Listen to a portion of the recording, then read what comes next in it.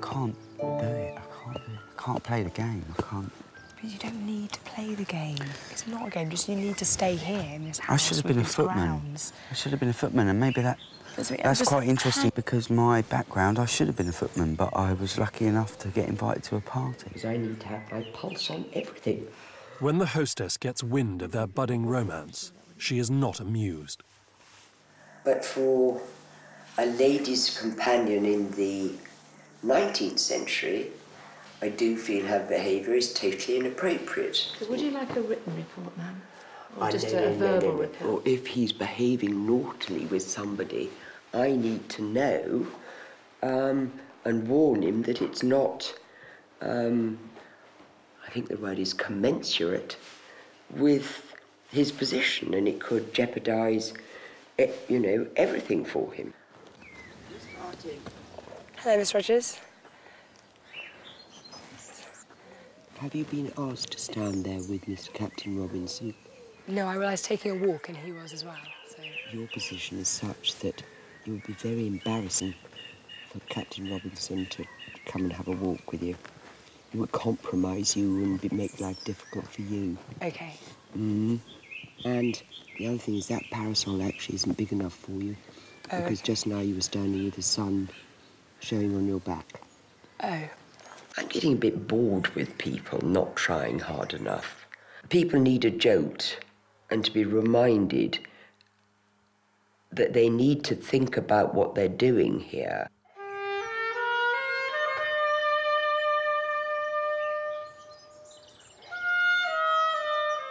The only escape from this suffocating life was the great outdoors, something that was becoming fashionable for the first time. Country estates were being landscaped into untamed wildernesses. The best were equipped with that disciple of nature, the hermit. I've been a hermit in all but name in various occasions in my life. So I fell into the possession of a huge Red Indian tent that you have a big fire in the middle of. When I was in my very early 20s, I used to live in it every summer in various people's land.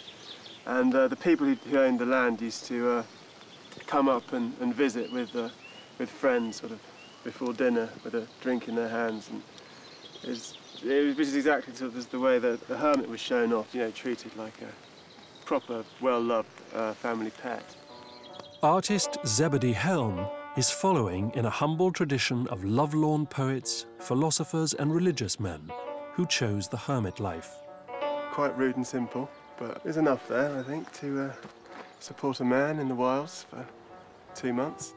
Advertisements for hermits often stipulated that they grow their hair and fingernails, take port with their master weekly, and jump out of bushes to scare the ladies. I'm extremely jealous of the people living in the house with their lovely food and their fancy clothes. But I enjoy this style of life, and so I think it's important for me to try and make them as jealous as possible of what I've got. You know, you want what you can't have, or you think you do. And that's what I represent, yeah, a wild, heathen fantasy.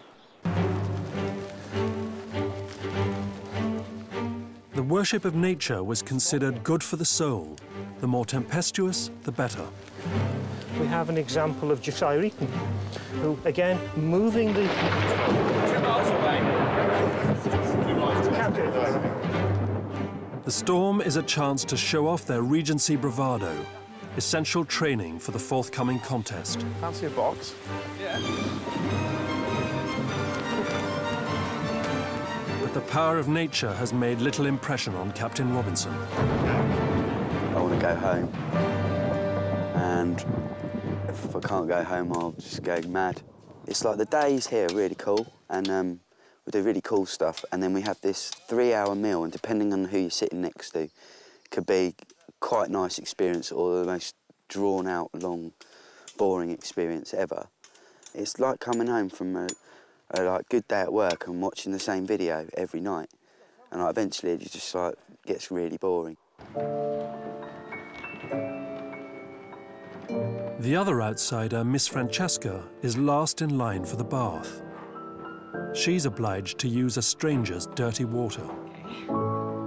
Oh, whose bath water was it? It's very dirty. Do I just literally get him? Yeah.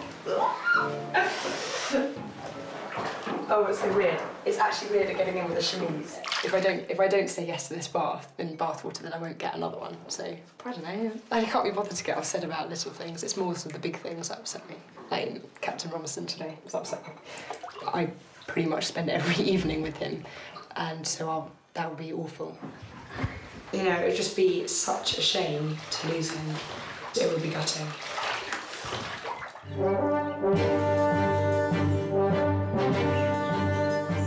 There's no chance of losing Captain Glover. He's on a mission. I think we will become gentlemen. I think we will take a lot of these lessons on board, embrace them, and we will change. It is that difference between a gentleman and a dandy or a man of fashion. A gentleman doesn't act the part, he is the part. And I think that's what we're starting to learn. Breathe, sir. I can't breathe. I mean, this is all alpha male, alpha female stuff, isn't it? It's not just the best looking, but the healthiest and the fittest and the most sharpest of mind. And a lady will find that attractive. You know, it's basic instinct, isn't it? Stand still.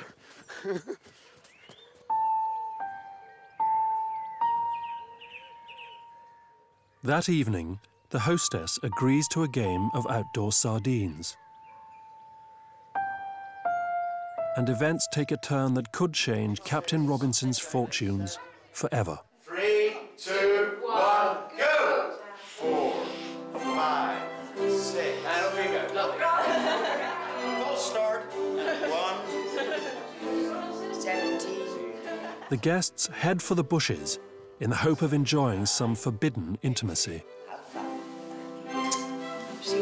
Yeah. My idea of sardines is when I was a teenager and you were really hoping that, you know, you might be squeezed close to the boy that, you know, you were fancying.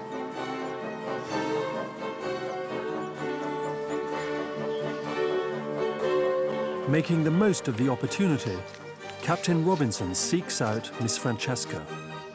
And there, abandoning all hope of social advancement, he makes an offer.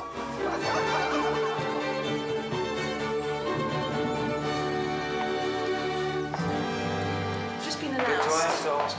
You do have to. It's a very early stage, but the intention is there is an understanding between Captain Robinson and Miss Francesca. But we need to of a marital type, but of course it has to be cleared with Mrs. Rogers, who's sort of, and Mr. Barnes, who are kind of guardians, employees. You'd have a wedding. Fantastic. Let's have a hug. This man is a fantastic man. Cheers, man. The Regency world revolved around engagement, the defining moment of a person's life. Bagging an army captain is a step up the social ladder for Miss Francesca. But the hapless captain has let his heart rule his head. I don't know if this is ethical or this is allowed to happen or any of this is allowed to be done, but Enrique is brilliant, and he said that if he could marry her, then he'd be very happy to spend the next 9 weeks here.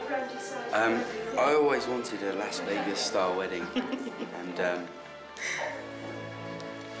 Miss Francesca, will you marry me? Yes.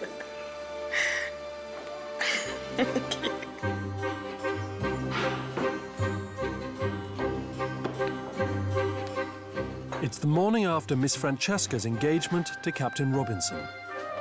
It's time to get up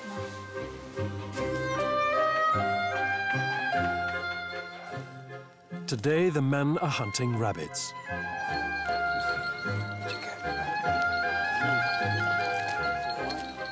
Missed it. The hawks are soon abandoned in favour of a liquid breakfast.